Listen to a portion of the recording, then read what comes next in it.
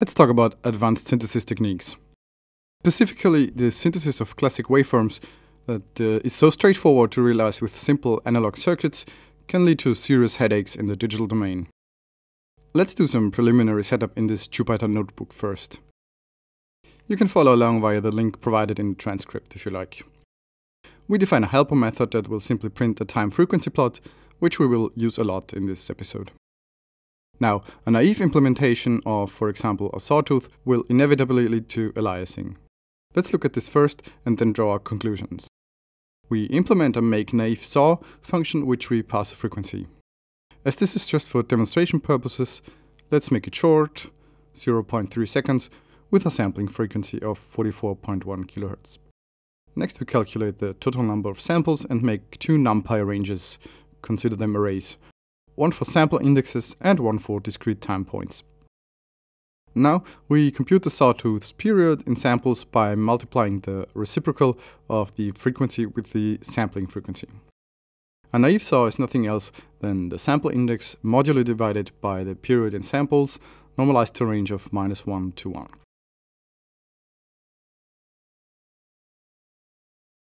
Let's make this an interactive plot with a slider.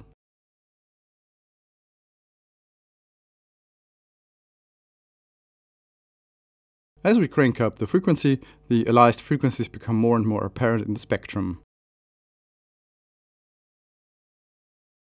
They are even clearly audible.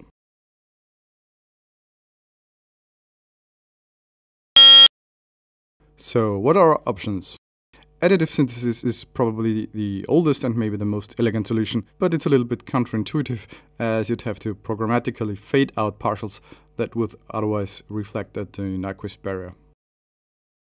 Heavy upsampling is a brute force method that will render aliased partials practically inaudible because of reduced amplitude. And wavetable synthesis is a simple approach that will lead to decent results in many cases. We will look at another one introduced by Stilson and Smith in 1996.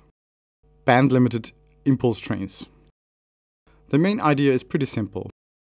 We can generate a simple sawtooth by integrating a unit impulse minus some DC offset. The negative offset gives us an always falling signal after integration, and the impulse corrects this falling signal in regular intervals, giving a saw wave. The problem is that the unit impulse itself contains all frequencies per definition, so integrating it will also lead to an infinite number of partials.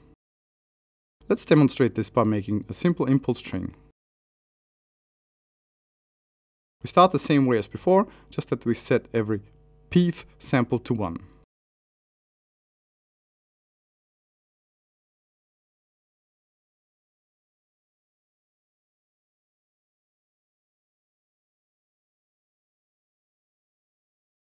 To be precise, this is exactly the point where aliasing will have its root. Because in almost no case p will be an integer, we have to assign the unit impulse to the sample that comes nearest by truncating the modulo value.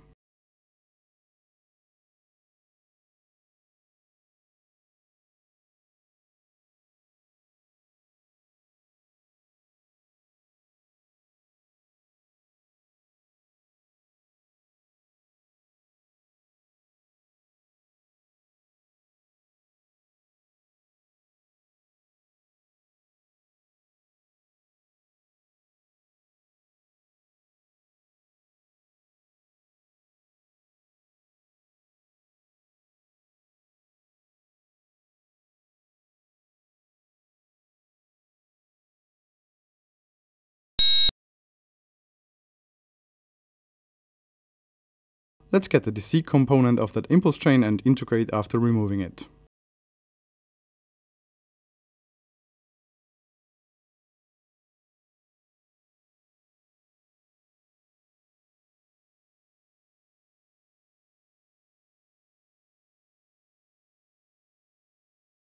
Afterwards, we also remove the DC component of the result.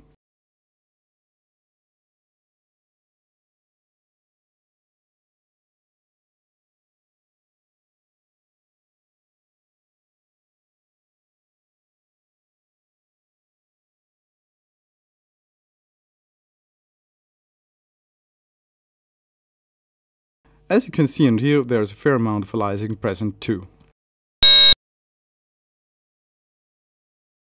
The idea behind the BLIT is if we bandlimit the impulse, we'll have a method to generate a bandlimited sawtooth. Let's approach it from the other side. The impulse response of an ideal brick wall anti-aliasing filter is a sinc function. So if we apply the ideal anti-aliasing filter to the ideal impulse train, we get a bandlimited impulse train, a BLIT. This series of bandlimited impulses can now be sampled without aliasing. I don't want to delve too far into the math here. Let's just say that a BLIT is defined by these three formulas. Y of n is the sampled BLIT, displayed as a discrete summation formula, where sinc m is the digital sinc function with m harmonics. Now we have two edge cases to cover. The denominator of sinc m will be 0 if n is an integer factor of p. And the numerator of sinc m will be 0 if x is an integer, which will be the case if m equals p.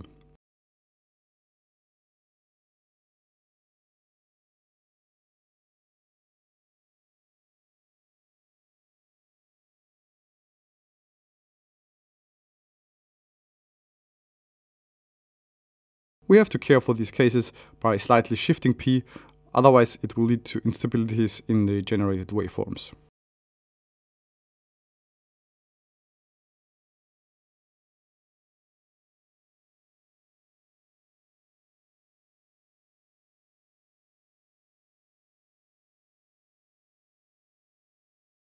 Let's now make a BLIT.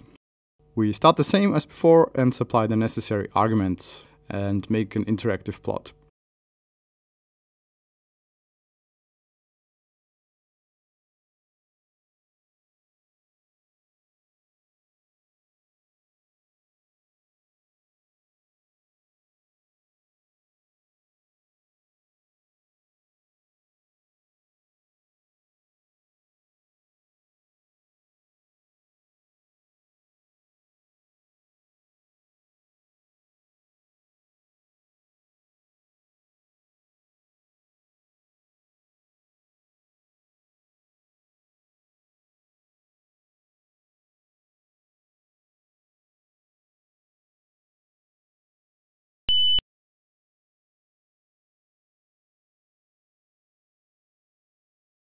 If we integrate the BLIT as above, we get a sawtooth, only this time without aliasing.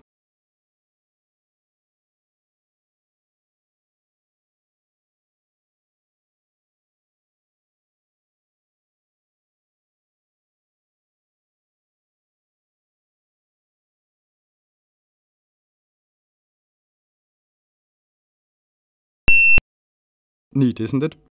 To finish this off, let's look at how we can transform this from a static waveform generator into a dynamic oscillator that you can pass the frequency. First, we have to look at how to integrate in a real-time scenario. Obviously, we cannot just take the sum of future samples, so we do this with a leaky integrator, which is nothing else than a one-pole filter with a feedback coefficient alpha very close to 1. That way we keep the filter stable, that's why it's called leaky. It behaves like a leaky tank that accumulates all water we pour in, integration, but also has a little leak.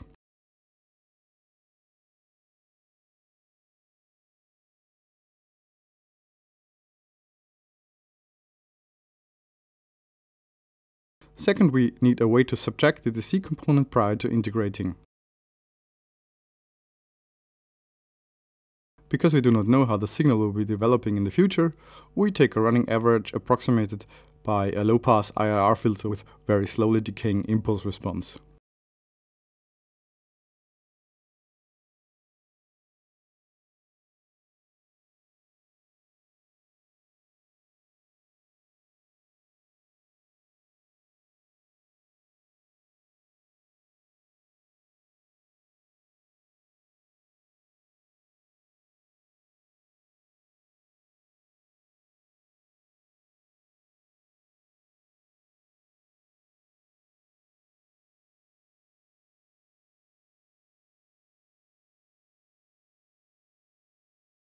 If we plot that, we see a bump in the waveform, which is nothing else than the running average slowly kicking in.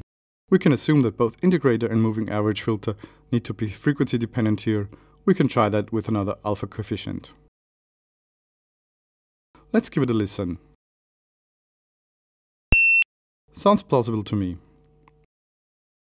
I did a MaxMSP implementation based on a Jan patcher. Inside we have all the components we just discussed. A naive saw implementation using just a phaser, a simple impulse train based on a click object, and a BLIT implemented in this Jan patcher.